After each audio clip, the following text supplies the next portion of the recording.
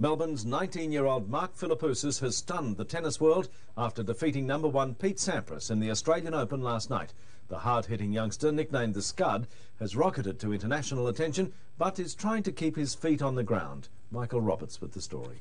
Philippoussis may have only had 4 hours sleep, but the dream had all come true.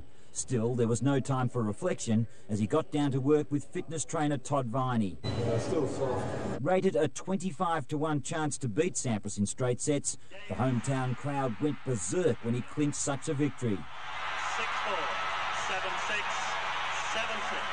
7-6. After a win like that, still got other matches to go and got my next match to concentrate on, so I'm just going to put my head down and try and play the same tennis. Not only did he rock Melbourne, he became an international hit. Well, a day of joy for a young Australian, but a day of misery for an American at the Aussie Open. In straight sets by the 39.